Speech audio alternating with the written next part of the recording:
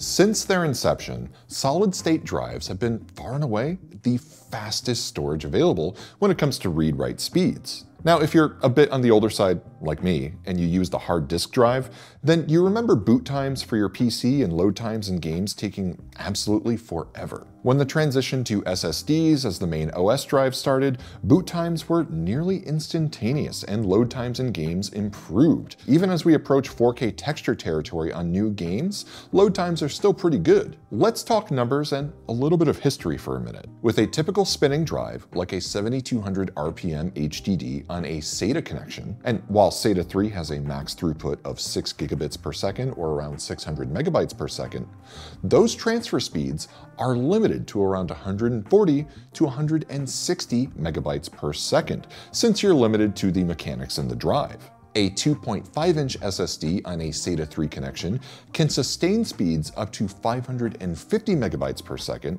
and this factors in overhead, but you're basically saturating that connection completely. The move to NVMe SSDs allows for the SSD to communicate directly with the CPU via the PCIe bus, with each lane on a PCIe 3.0 to allow for a 1 gigabyte per second speed bidirectionally. This means a PCIe 3x4 SSD can reach a throughput of up to 4 gigabytes per second. That's already 8 times faster than a SATA SSD, and that's on PCIe 3.0, which is now 2 generations old at this point. With PCIe 4.0, you have a 2 gigabyte per second speed per lane, so a PCIe 4x4 SSD can have up to 8 gigabytes of throughput, and a PCIe 5.0 has 4 gigabytes per second per lane, or up to 16 gigabytes per second for a PCIe 5x4. That is crazy fast, which is why this new Samsung 9100 Pro SSD is so impressive.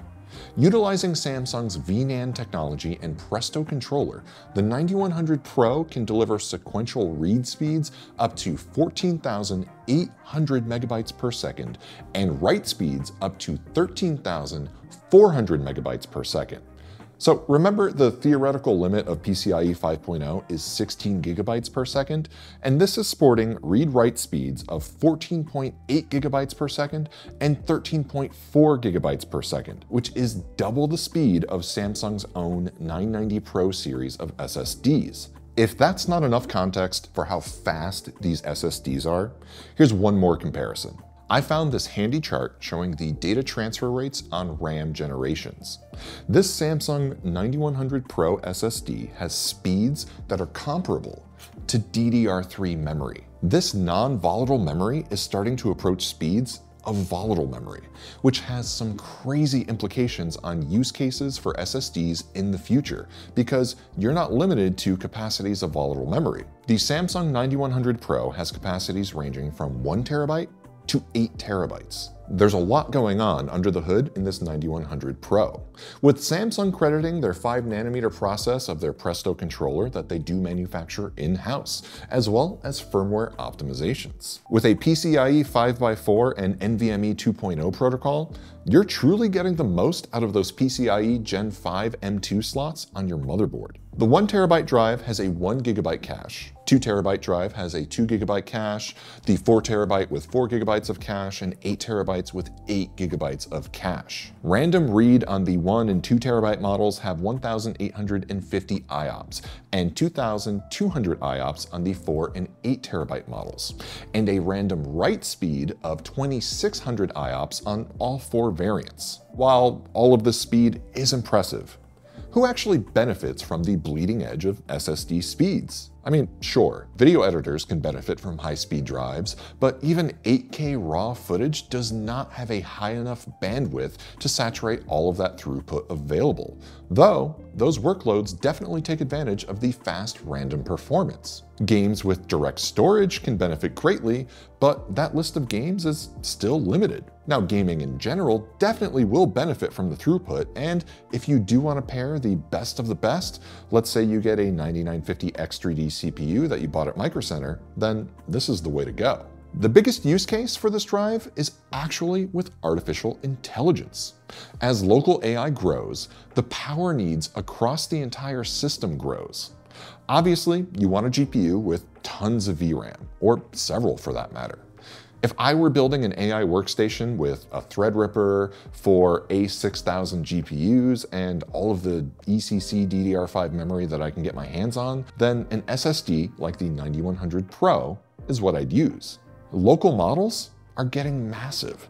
Llama 3.1 405B, or 405 billion parameters, is 2.3 terabytes. To load and run a model like that, you need a high-capacity SSD, and it has to be the fastest SSD that you can get your hands on. I can guarantee that as local AI matures and we see more use cases emerge and implementations standardize, this faster throughput will definitely become a necessity. So when you look at a drive like the 9100 Pro today and see impressive speed, we're only just starting to take advantage of all of that speed. Now, we've talked plenty about the theoretical performance of the Samsung 9100 Pro. Let's put it in the workbench over here and take it for a test drive.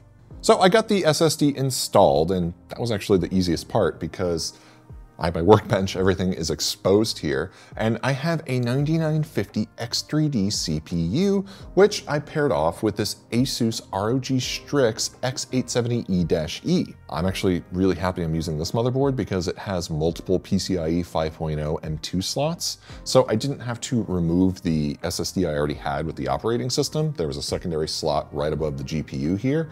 I was able to install it easy. 48 gigabytes of DDR5 memory and a 7900 XTX. Not that any of that really has anything to do with the performance of the SSD, but that's just what we're working with on the bench. So for the benchmark, I'll be using Crystal Disk Mark, and it's gonna be pretty straightforward. I have the program already installed, and I'm just gonna run it right now. I have the SSD selected. Obviously the SSD is empty. The one that I have here is the 2 terabyte model.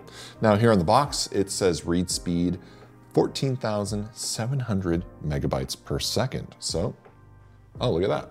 It's already showing up on the first sequential at the top here. And that's gonna be, I think 1 queue, 1 thread on that first sequential go around, but on the read, we're getting 14,643 megabytes per second. That's wild. And then on the second sequential test here, we have 13,227 on the read speed. This is pretty fast.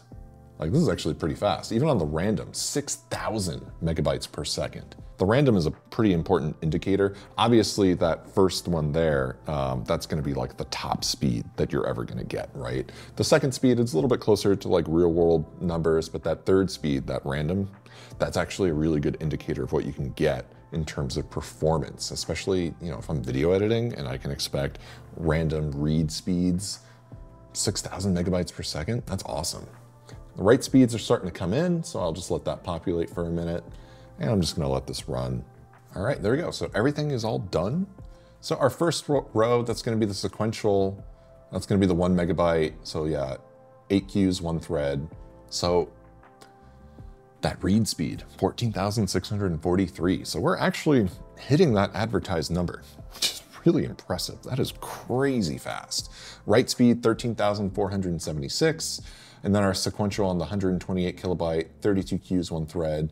And this is from the NVMe SSD setting over here. So 13,227 read, 12,824 on the write. And then obviously our random, 4 kilobyte, 32 queues, 16 threads, 6,054 megabytes per second on the read, and 5,872 on the write. And then right here, it's our 4 kilobyte, 1 queue, 1 thread. It's kind of like your minimum threshold in terms of performance, like the absolute bottom. 85.45 megabytes on the read, 221 megabytes on the write. I mean, that's still, even at the absolute bottom, that's kind of faster than a spinning drive. That is wild. So now for comparison, I'm opening up a second window with Crystal Disk Mark, and I want to run a test on the operating system SSD that we're currently running, which is a Gen 4x4, I believe is what we have in there. I mean, I'm seeing the numbers come up, and that definitely lines up. I forget the exact brand that we're using. It's probably an Inland, but I want to compare what a Gen 4 versus what a Gen 5 looks like. All right, there we have it. This one's all done. So this is a Gen 4 drive versus the 9100 Pro Gen 5. crazy, absolutely. I mean, across the board. On the sequential, you're getting double. You're getting double on read and write. On the 1 megabyte, even on the 128 kilobyte, a little less than double on the read, double on the write. Even on the random, you're performing quite a bit more. 6,054 megabytes per second on the read versus 3,680 on the read, and that's random. 5,800 versus 4,600 on the write, again, random. Wow, that is just absolutely impressive. So I think that bodes really well for the Samsung 9100 Pro. I mean, it's definitely hitting those speeds, which is just absolutely wild. So that about wraps it up for the Samsung 9100 Pro. Remember, you can get this blazingly fast SSD at your local microcenter. So if you're planning on building the ultimate gaming rig, a video editing PC, or a beefy workstation, we got you covered. And if you don't have a microcenter near you, then be sure to comment #IWantAMicroCenter near me.